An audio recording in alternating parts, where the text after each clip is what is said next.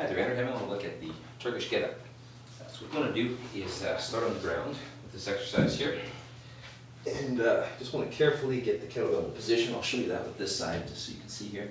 So basically I'm just going to grab on with my hand I'm going to lift with, keep it in a nice solid position, base of the palm, and then use my other hand to help kind of get it into this cradle position here. Okay, I'm just going to switch hands because most of the exercise is easier to see from this side.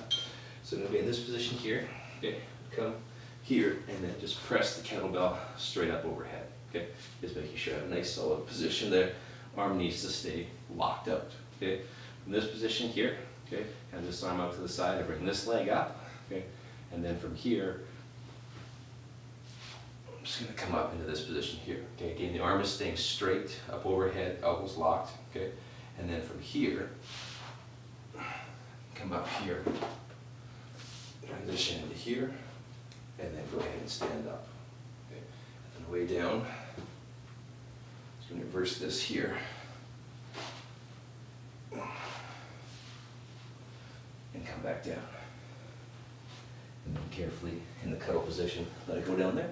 And there is Turkish Get Up. Enjoy.